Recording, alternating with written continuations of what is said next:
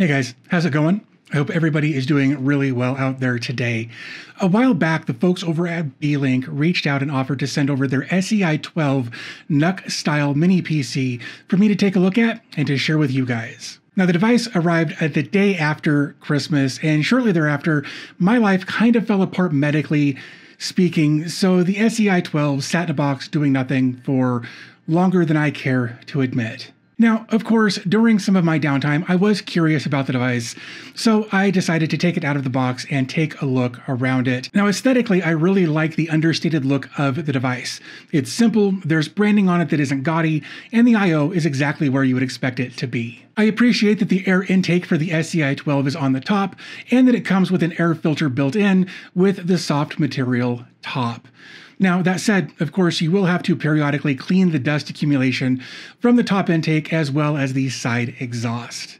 Now, while I was dealing with my downtime situation in January and February, I did decide to put the device to use while I was recovering and doing that sort of thing, so I installed Tiny11 on it and started doing some folding at home with the device.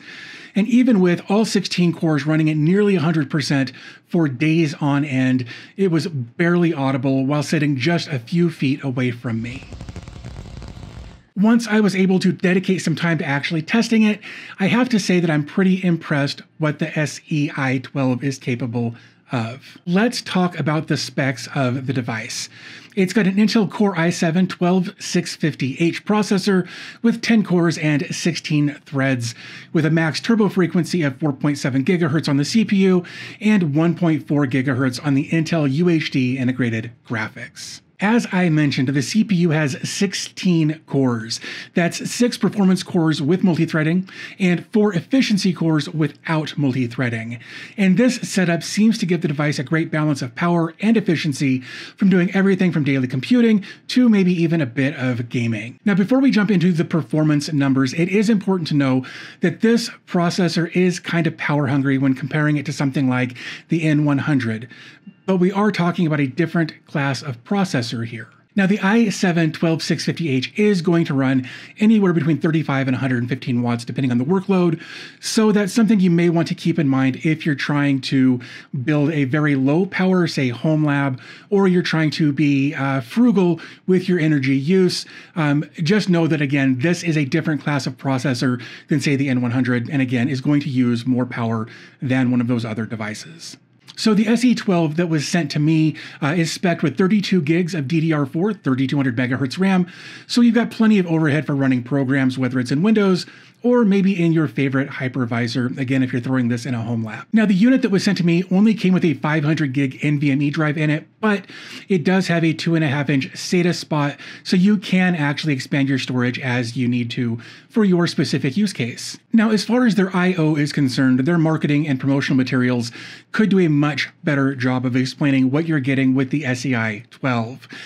But after doing some research, I found the following. On the front of the device, we've got one USB Type-C for data.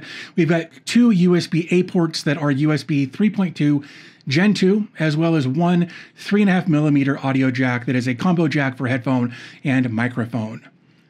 On the back of the device, we'll find 2 USB 2.0 ports, one HDMI port, one display port 1.4, a DC power jack, and an RJ45 for a 1 gig LAN port. The device also has Wi-Fi 6 and Bluetooth 5.2.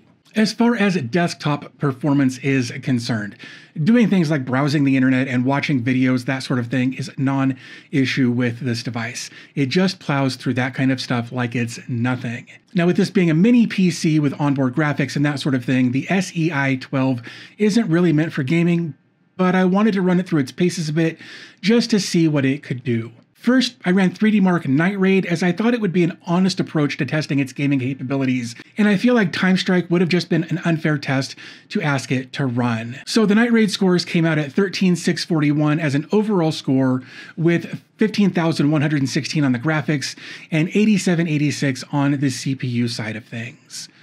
In the estimated game performance, it said that GTA 5 should run somewhere in the neighborhood of 140 plus FPS at 1080p, but I didn't really believe that, so I spun up GTA 5 and played it for a while.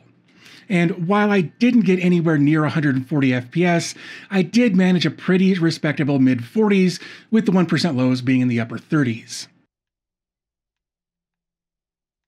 So if you're looking for a solid NUC-style mini PC in the $500 range, the SEi12 is a pretty solid option when it comes to a daily desktop setup that will nearly fit in your pocket. And if you want to pick one of these up, I will have a link in the video description where you can head over to Amazon and pick one up for yourself. So there's a pretty good chance that the SEi12 will end up in my home lab behind me at some point, probably serving up Docker containers via Proxmox, but I would love to know from you if this is something that you would use, if this is something that you would put in your own home lab or maybe buy for yourself or someone else who doesn't need a lot of computing power, but would definitely benefit from something like this device. We'd love to know all of that in the comment section down below. Again, check out the video description if you want more information about this device or different ways that you can support this channel, whether that's subscribing, liking this video, or joining Patreon for as little as $1 a month to get ad-free access to my content when it's available. But I think with all of that said, I am going to go ahead and wrap up this video. I do want to thank you guys for spending a few minutes of your day with me today, and I'll talk to you in the next video.